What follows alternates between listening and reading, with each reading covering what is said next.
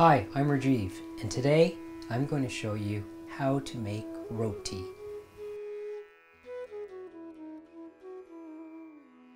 I find that in the kitchen, often, some of the things that have the fewest ingredients are the most hardest to perfect. Something like a souffle or a crepe.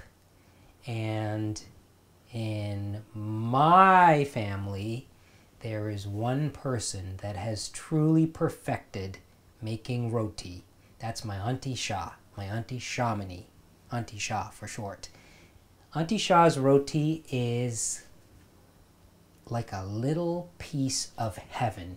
It is light, it is fluffy, it's flaky, it's buttery, it's kind of sweet, and there's no sugar in it. She has this magic technique of making roti, and she's been making it for as long as I can remember. When I moved to New York and I started making Tamil food at home, I tried making my own roti and it was not great. It was okay, but it wasn't great. So when I would visit home, when I would go back to Toronto, I'd go to my Aunty Sha's house and I started watching her. And then I started asking her questions. And she started giving me lessons. So I would take her technique, bring it back here, try it out, and then figure out what I was doing wrong. It's taken me about 6 years of doing this over and over and over and over again to finally get to a place where I feel like I know what I'm doing. So I'm going to show you what I do, and I'm going to explain all the subtle nuances that I've picked up over the years from Aunty Sha. And try it at home. But don't be daunted. This is not going to come out well, maybe, the first time. But with practice and with experimenting, you'll figure out your own way of doing this. And just keep working on it. And it'll get better and better and better, hopefully.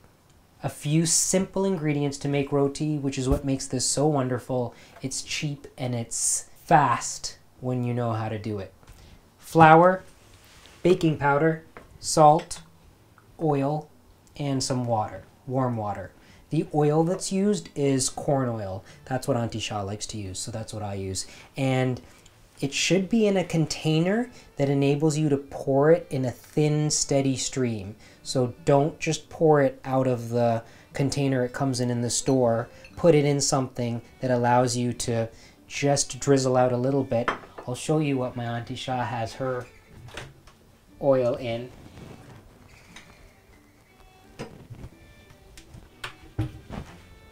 This is a hack in many immigrant households. Like, this is what nonnas do as well. The old soap bottle gets washed out, oil goes in there, and then you can squeeze it. You squeeze it, you squirt it in a stream. So this is what Aunty Sha does. Let's use this today.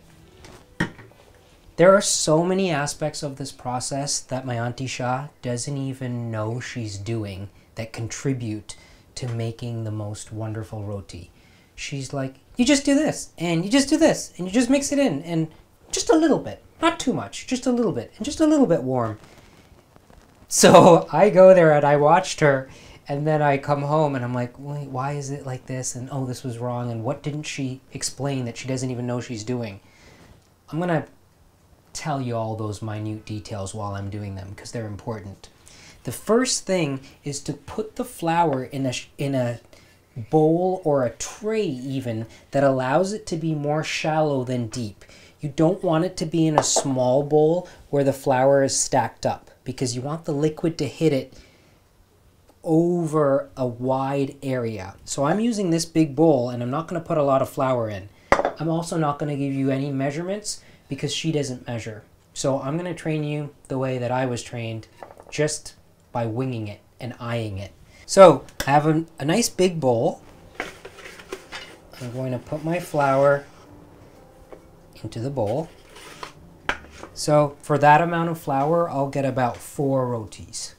You can't really do this in a large quantity. You can't make like 20. The max that my aunt makes is about 8 to 10 at a time. And then if she needs to make more, she'll start another batch. And it goes quickly once you know how to do this. Flour in the bowl, spread it out so that it's shallow so that it's not like piled up like this. You want it, that's why we're using a big bowl with a little bit of flour, so that it has a large surface area onto which the liquid will be placed. A little bit of salt, just a little bit. The next ingredient is baking powder. When I ask Aunty Sha how much, just a pinch, just a little bit, and she just goes like this. Enough. That's how she showed me. So I'm keeping it real, and I am showing you exactly how she showed me. Okay? Then she took her hand, mixed it around, and then she's like, now you add some oil. Just a little bit. So this is what she did. See? Little bit. And then she went like this. Now, I noticed from many attempts at doing this, that when I overly mixed that oil into the flour, the roti didn't come out very well. It was kind of tough. When I mixed it just lightly, and then I watched Aunty Sha do it again, I actually took a video of her and analyzed it. She just ran her hand through it once or twice. And what that does is it keeps the oil in these, you can feel these balls of oil in the flour. It's not evenly distributed, and you don't want it to be evenly distributed. It's kind of like making pastry and not overworking the butter into the flour, cutting it in so that it's distributed, but not making it so that it's dissolved into the flour. Same thing with the oil, just very loosely mixed, and I can feel clumps of oil. That's what you want. The next step is the trickiest, most difficult thing to ascertain. How much water to put in and how to get it in there properly, because she has the water running from the faucet while she holds the bowl underneath, mixing it together. And it needs to be warm water, not hot, not tepid, but warm. And the water amount in this flour, it needs to be enough water to pull it together to make a soft dough. This is why this is so hard. It's not a dough that's sticky, and it's not a dough that is so flaky that it's falling apart. It needs to bring it together so that it's just a soft dough. That's how I can explain it to you, and you'll see what I mean. While the water is hitting the flour, you need to mix it in with your hands as the water is hitting the flour.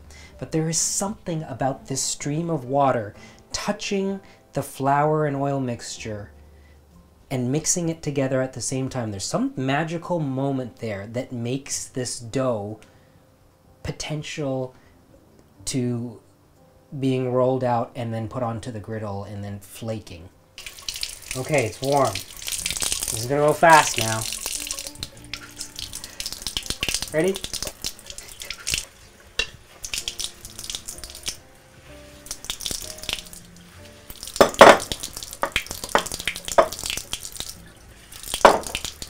This is what she does.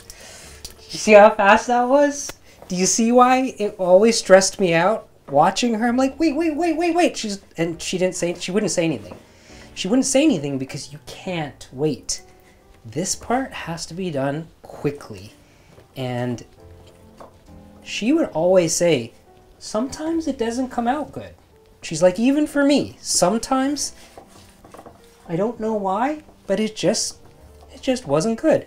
And that's because there are so many variables in this process, and there is no measuring, and there's no weighing of anything, and there's no timing of anything. It is so homemade, it is so rustic, that it is just in her bones at this point. She's been doing it for 30 years, every day, and it's why it's perfect. So this is what it should look like. I hope you noticed that when I pulled it together, I just gathered all the bits of dough together and lightly squeezed them together. I didn't overly mix it. There was no hard pressing repeatedly. The dough just needs to come together, and at this point, this stage is done. don't keep mixing it. When it's like this, it gets formed into balls. Get a container that will accommodate this dough with very little remaining space for air.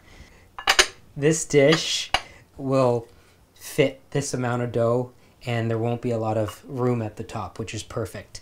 And at this point, take some oil, put some oil on the palm of your hand, on both palms, and break this into 4 balls. 2, 3, 4. And then, very lightly, this is the motion that she does. Squeeze, and then turn it. Squeeze again, and turn it. Squeeze again, and turn it. Don't squish and knead the dough in the palm of your hand. That's not what's happening here. This is just lightly being massaged, keeping that outer dough on the outside. I'm not folding it over at all. And what this is doing is it's warming it, and it's just massaging it, and it makes it softer. You want these balls of dough to be very soft, not sticky, not flaky at this point, but just soft, like beautiful little dough pillows. And the more you do this, the softer it'll get. But at this point, you're only going to do it a few times. And then it goes in here. A little more oil. The next one, just a few times. Coat it with oil. Put it in the dish. Next one, squeeze, squeeze, squeeze, lightly, lightly, lightly, turning. And the 2 that I'm going to put on top, I'm going to put the other way. Squished like this and put on top. And then this gets covered. And it should be set aside just at room temperature on the countertop for at least an hour. It's actually much better if you leave it for 2 hours or 3 hours.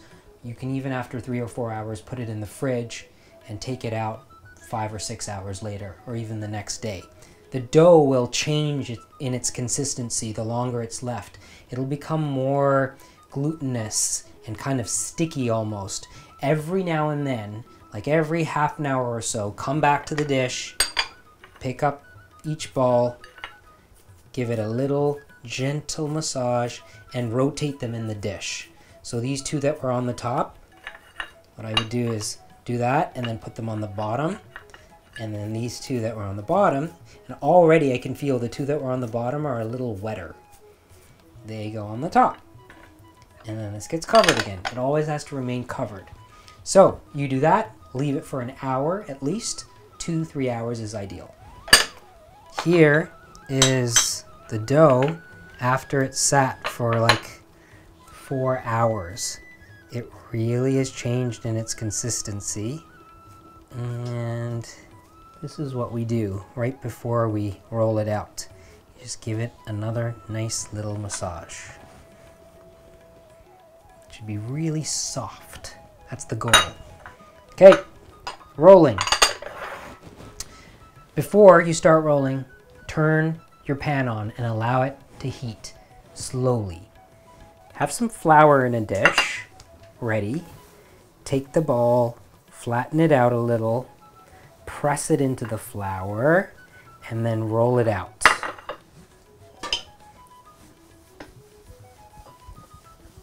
And you can add flour as needed to roll it out to about 1/16 of an inch.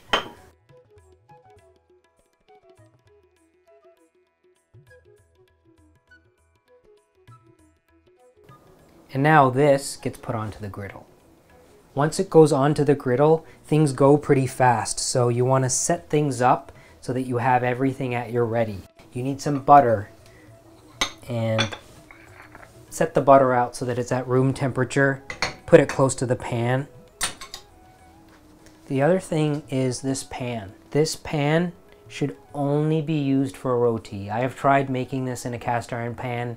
It doesn't come out well. This is what my Aunty Sha uses. Just a steel griddle that was from an Indian store.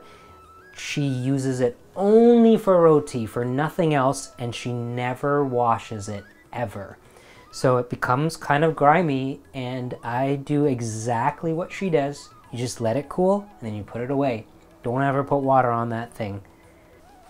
Now this gets stretched out. After it's rolled out, she stretches it out by hand to make it slightly thinner. And this is what she would say, not too thin. Not too thin, but don't leave it too thick either. I love it. Love the challenge.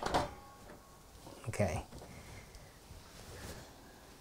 Now, as soon as it's on there, slice some butter, get it prepared, and then just put it on.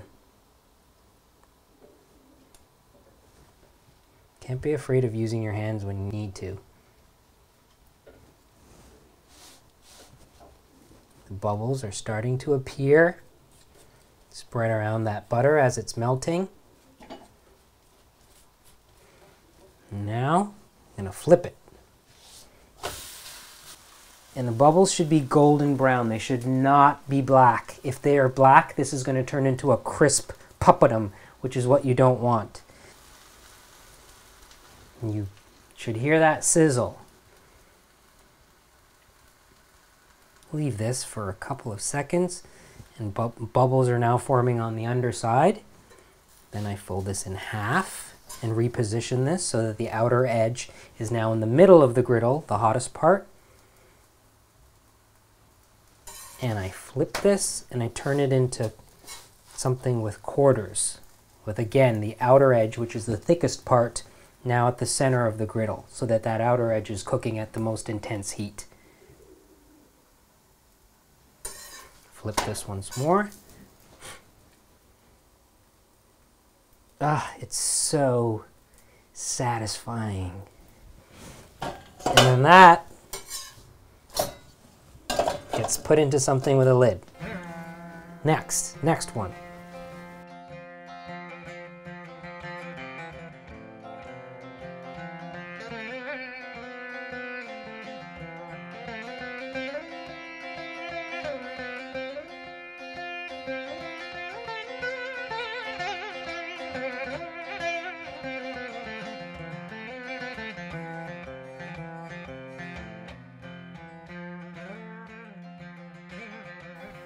It is flaky, it is light, it is warm, it is soft.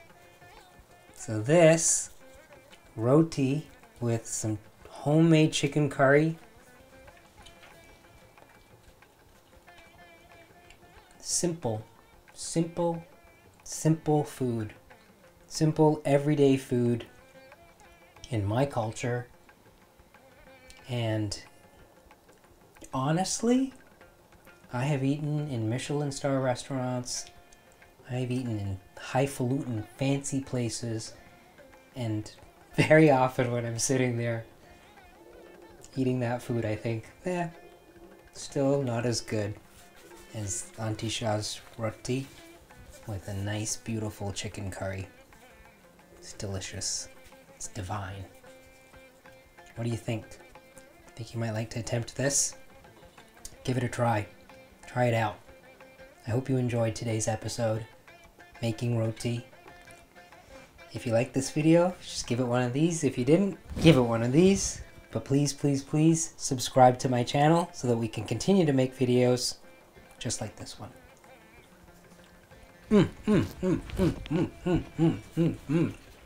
So good.